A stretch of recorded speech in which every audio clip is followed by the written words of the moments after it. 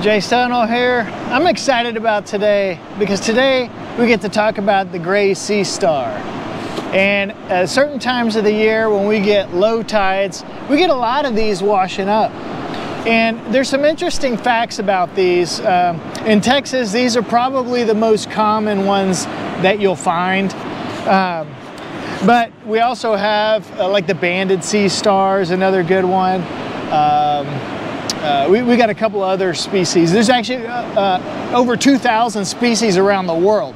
So, you know, they're not that uncommon. It's just that they're mainly nocturnal and they come out at nighttime.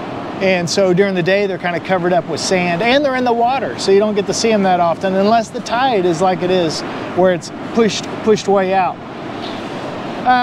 These can actually live to about 35 years, if you can believe that. That's pretty wild. People don't really eat these things. They don't have blood. They don't have a brain. There's no heart or anything like that.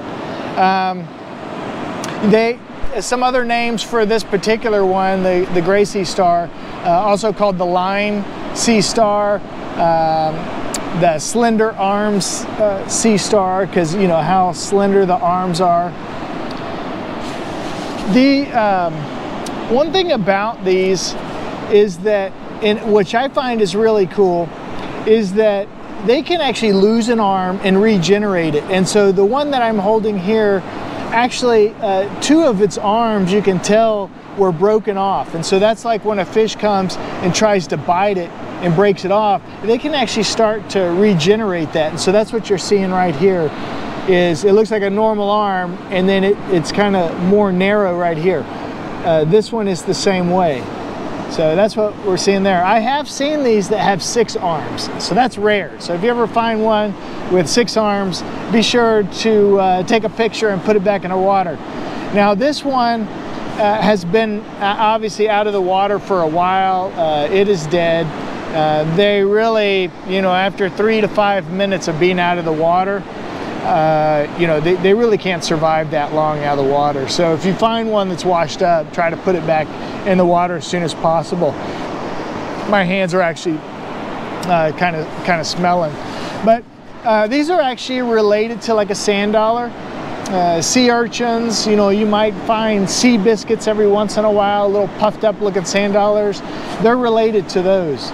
So they have scales on top. They're kind of modified spines, and they do have some spines on the bottom or on the edges here. But if you look on the bottom, they have feet, hundreds of feet, and you can see them moving around and stuff like that, especially if you find a live one.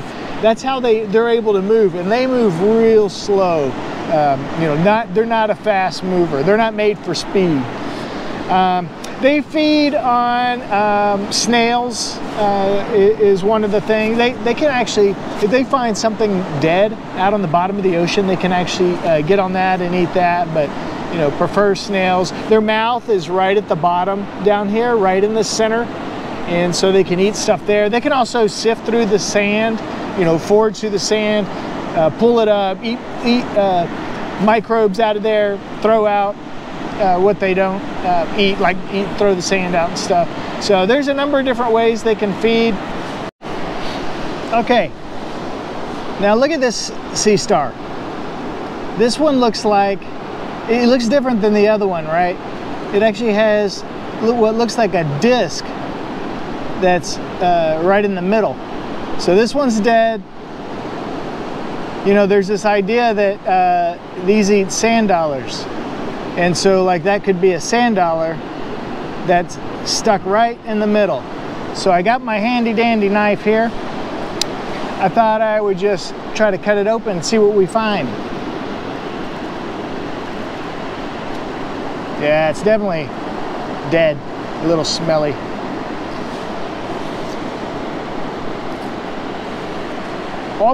Oh man. Wow. And indeed it is. It's a sand dollar. It ate a whole sand dollar, and it made the form into a sand dollar disc right in the middle. So here's the piece. Now I broke it up. Unfortunately, there wasn't an easy way to get it out of there, but you can recognize a sand dollar when you see it. So another interesting thing about these gray sea stars is that I guess they can eat sand dollars whole and consume them. And then I guess once they're done getting everything they want off of it, they just kind of spit out the rest of the stuff. But hey, something cool. Now, what eats these? So their predators could be crabs, some other fish, especially the bottom feeding fish. So think about stingrays, other types of rays. And then once they wash up on land, birds become a problem. So these become food for birds, which I guess is part of the whole cycle, right? Now, these spawn annually, and you cannot tell the difference between a male versus a female. And so if somebody ever tells you they can tell the difference, at least for the gray sea star, you got to question that. And then the last thing, I guess, is just knowing when to find them. And so I've been on certain beaches before where I've literally found 1,000 of them washing up. And it has to do, especially after cold fronts and stuff like that, when the water gets pushed out from that north wind and we have real low tides. So think January, February time frame, you can just get massive die-offs of these. But with that, really cool organism here. If you ever find one, put it back. This one is dead, although I'm gonna go put it back. You know, I'm an optimist, so I'm always thinking, okay, what can it survive?